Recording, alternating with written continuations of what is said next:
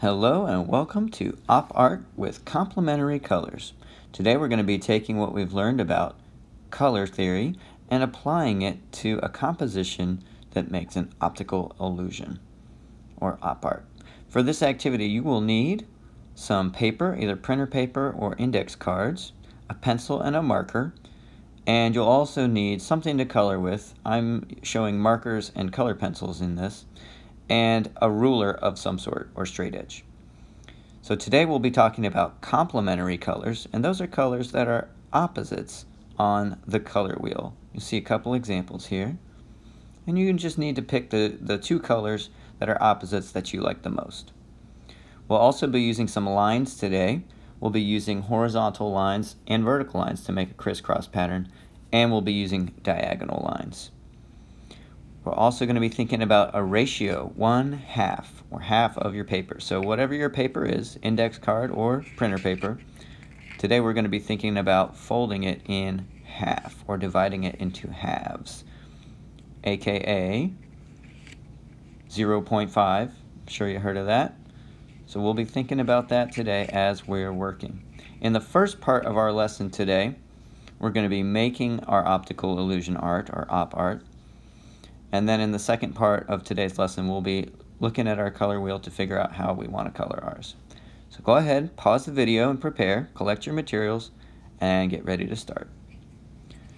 So, as we begin, I'm going to start by folding my paper in half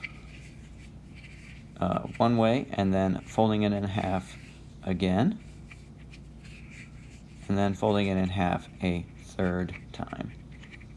So in the end, my paper will be divided into 8 sections, rectangle type shapes. Next, I'm going to go ahead and get my ruler and my pencil. I'm going to create a border. I'm going to start by putting dots, 1 dot in each corner, and then I will connect those dots.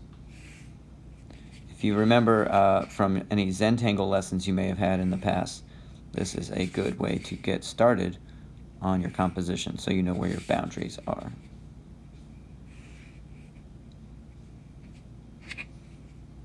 Alright, after you've made your border, I'm going to start tracing those fold lines, and that will give me these straight lines that divide up my composition.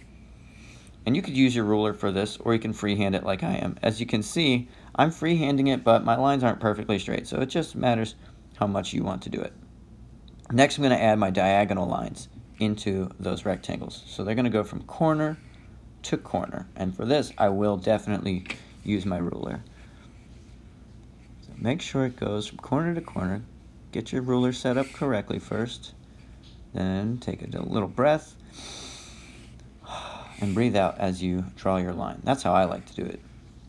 Make it one smooth action. That's just a little pro tip. That's how I do it. I find it quite relaxing.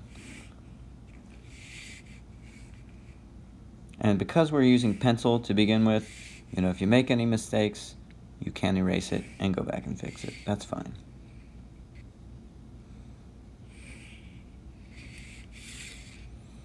Alright, now that we've got our rectangles, I'm going to add another rectangle in the corner, and we're going to put a pattern in there. So first, let's look at how we're going to do that. I'm going to bring my pencil from the top line down to my diagonal line, and then over to the side, creating a new, smaller rectangle in the top right corner.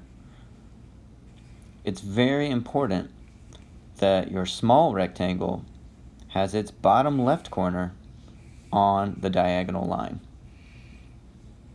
We're going to repeat that pattern for all of our sections, our rectangular sections, right there on the corner. There we go. So I'm going to give you a little zoom in here to show you what I'm talking about. Right there is where I want my box to be, my rectangle. I'm going to bring the line straight down until it intersects or touches that diagonal line, and then I bring it over to the side. Now if you make any little mistakes, we can still fix it because we're using pencil.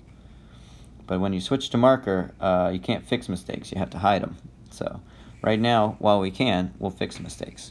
I'll show you another common mistake. So When you're bringing it down, sometimes you might start to bring your line over before it has touched the line. That's going to change the picture. It won't create that illusion that we're looking for. So go ahead and bring it down all the way till it touches that line. Then you can bring your line over. And if you need to erase anything, go ahead and take care of that now. So I'm going to finish up my rectangles, my small rectangles. I'm going to start adding these star shapes, and maybe a moon if you want. I'll show you how I make that star shape. I just use 4 little curvy lines. You may have seen these kind of stars before. To me, they're the easiest kind. But if you have a different kind of star shape that you'd like to use in your small box, in your small rectangles, that's fine. Use whatever star shape you like to draw. I'm just using this to create the illusion of a sky behind my 3D image. And put the moon in here. Little crescent moon. Alright. Go ahead and finish those up. That will take a few minutes. And when you're done, it should look something like this. And we will be ready to go over our lines with our marker. So once you've got your pattern ready, go ahead and trace with marker. And I'm playing this video a little bit sped up just so you don't have to watch it all day. But this part of the activity, once you get up to this part, you should have spent maybe about 20 to 30 minutes on it. So if you need to take a break after this, before you start coloring, I think that's a wise thing. But if you want to power through, that's cool too. I'm just going to let you guys watch me trace my lines here, trying to be very careful.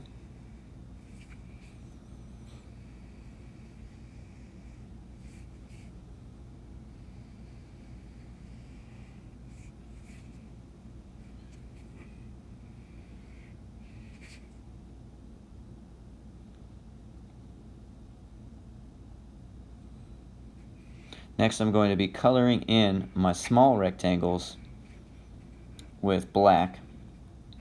And I like to trace my shapes that I've drawn inside them first with the marker.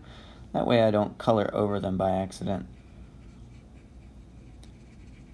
And fill in the empty space around my stars and my moon.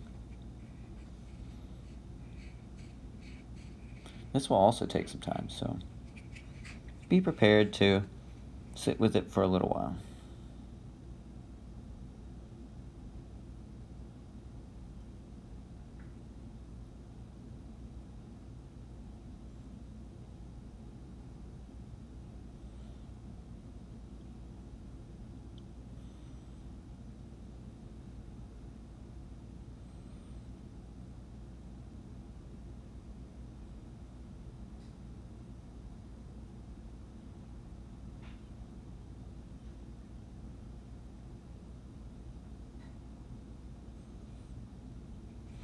When you're done tracing your lines and filling in, you can come back with your eraser and erase your pencil lines to clean up your edges and make everything look nice and pristine.